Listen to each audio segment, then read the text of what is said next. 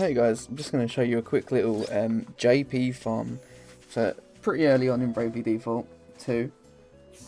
So it's just between the two first cities, Halcyonia and Savalon. You can do this before a certain major event with the guest character in your party to make this a bit faster.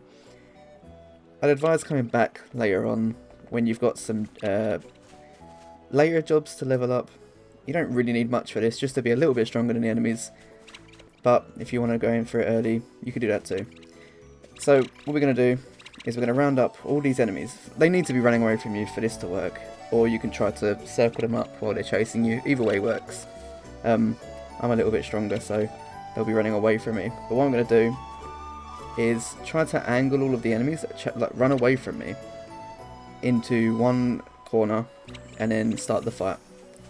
There's a system in this game called consecutive battle bonus that will give you a multiplier on your job points earned.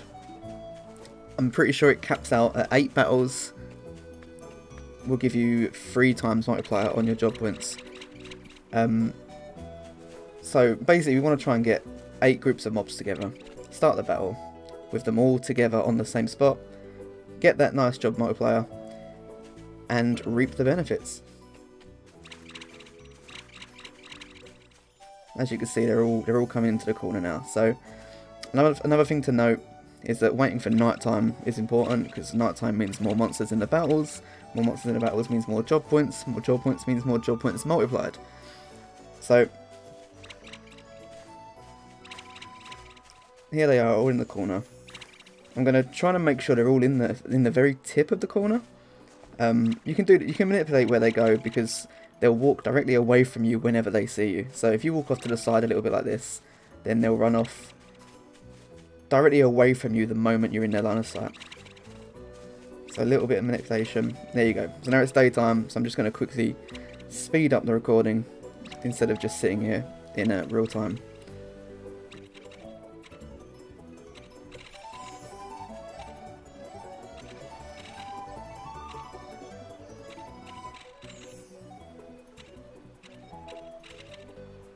That's it. So here comes night. There's some items you can get in the game. They're bait items. They will increase the amount of battles you get. I'll show those off later in another clip. This was just one of the first ones I recorded. So because I'm strong enough, I'm just gonna blast through this battle quickly. AoE attacks. But obviously, if you're 2 level, it's gonna take a little bit longer. It might be a little dicier. Just make sure that you can finish 8 battles in a row, and then you'll be able to do this method.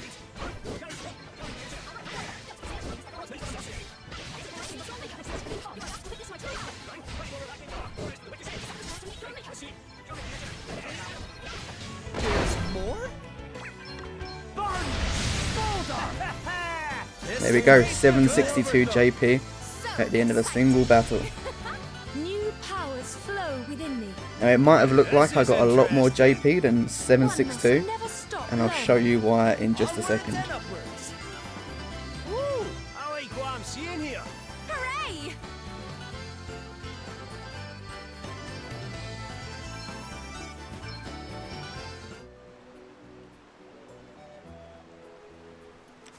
So one of the first jobs I'd recommend doing this method with is the Freelancer. The Freelancer, this is the menu where you'll find the bait items. I'll show you this again later on.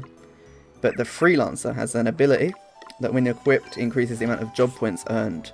So that 762 you just saw then gets multiplied by 1.7 times. So there's JP up and then JP up and up, and when they're both equipped, 1.7 times multiplier on job points.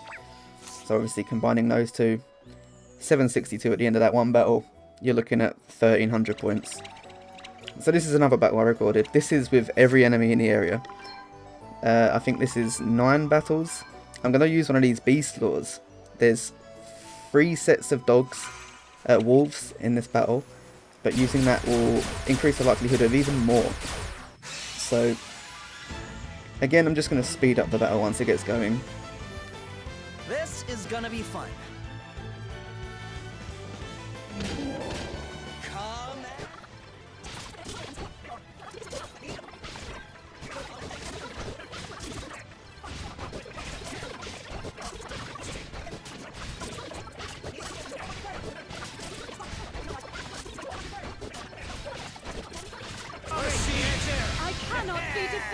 Bam! 1215 job points, multiplied by 1.7 per party member, within the first 10 hours of the game. It's a pretty crazy job farm. And that's about it.